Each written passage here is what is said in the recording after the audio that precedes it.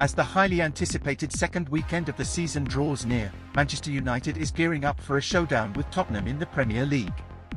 The mission is clear, securing back-to-back victories.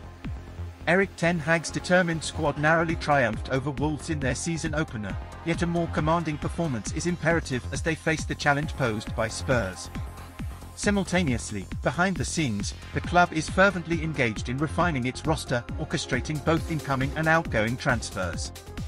With the summer transfer window swiftly nearing its closure in just around 2 weeks, Ten Hag remains focused on shaping a formidable squad that aligns with his vision.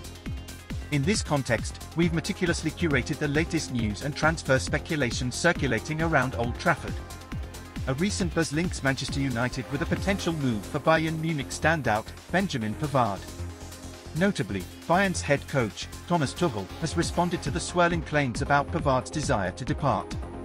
Tuchel has emphatically stated, "Pavard hasn't conveyed any intention of leaving to me." While acknowledging the ongoing discussions, Tuchel underscored that no official offer has materialized. Pavard continues to be an integral part of Bayern's roster, and he receives unwavering support from the club until circumstances alter. While United's central defence may not necessitate reinforcements unless Harry Maguire's status shifts, Pavard could emerge as a compelling option should any developments arise between now and the transfer window's closure.